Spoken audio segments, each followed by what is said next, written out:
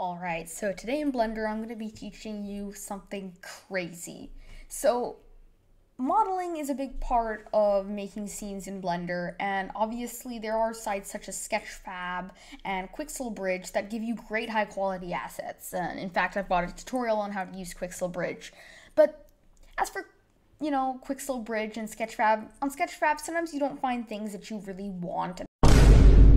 Variety. I mean, you have things, but a lot of them are paid. And on Bridge, you have only nature-related assets. So what if I told you that there's an add-on that has a ton of free assets, as well as paid, but mainly free, that are incredible, and you can have it in Blender and just drag them in, and they will automatically download. Well, it does exist, and it's called BlenderKit. So if we hop over to Chrome, you can see that here I have BlenderKit up, and this is just a small variety of the free assets you can get from BlenderKit. So there's so many, as you can see. You've got architecture, characters, decorations, and all of these. So I'm going to teach you how to download it. So firstly, let's over to the BlenderKit homepage. Now, they have two plans. There's a full plan, and then there's just the free plan.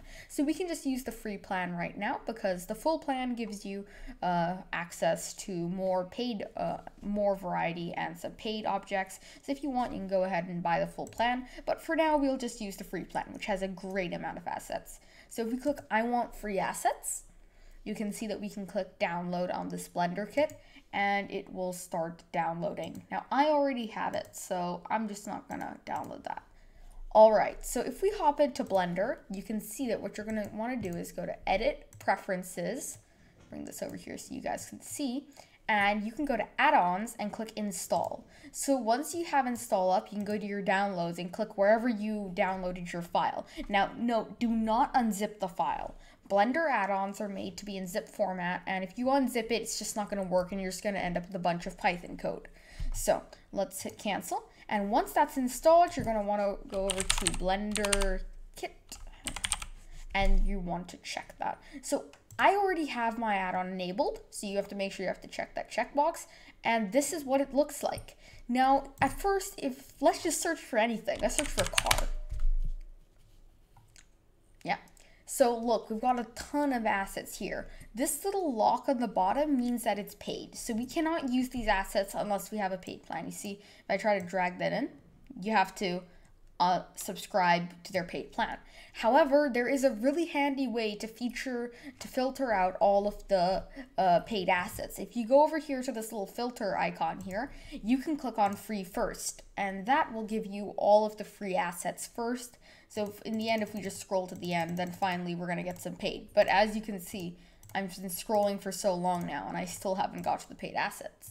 So the way BlenderKit works is, you might think, oh, if I click on this, it's going to take me to a link where I'll install it. But no, you can drag in anything like this, and you can see we've got this nice little display here that shows where it's going to add. And if you let go of your mouse, it just starts downloading it for you. And it's gonna fill up until it gets the model right into Blender. So you can make some pretty amazing scenes. So it's really diverse. And I mean, when I found it, my entire Blender modeling style completely changed, because then I knew that I could put less time into actually modeling. It's like recreating the wheel, and more time into actually compositing and building my scenes up. So you can see we've got this beautiful car right over here. It's a Lamborghini. Wow. I really want this one in real life. If I could just have an add-on where I could drag this into real life, that'd be great. But we can't do that. So yeah, these is just such a wide variety. We've even got robots and stuff, and mechs. So if we spelled that wrong, but see here, a humanoid robot. So these are perfect for all kinds of scenes. So yeah, that's basically BlenderKit in a nutshell.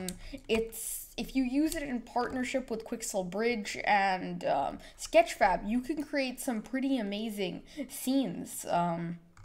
Yeah, so that's it for the video, and I hope this really helped you out. So if it did, please consider liking and subscribing to my channel, as it would help me out. Yeah, and fuel my creative journey. So thanks for watching, and I'll see you guys next time. Bye-bye.